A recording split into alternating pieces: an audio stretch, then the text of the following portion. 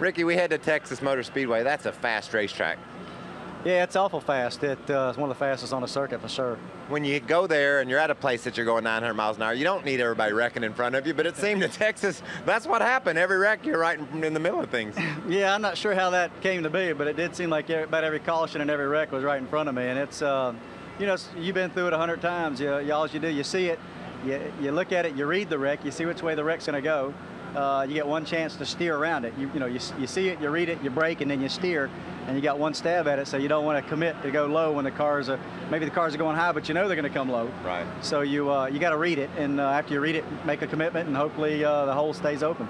People think you need quick reflexes. That's the opposite of what you need. You got to just go, okay, they're wrecking. Let's see where they're going to head. Is that how you kind of go about it? Yeah, that's sort of my gut instinct. You know, you think you would want to see something. As soon as you see it move, you'd react. And I had a spotter one time.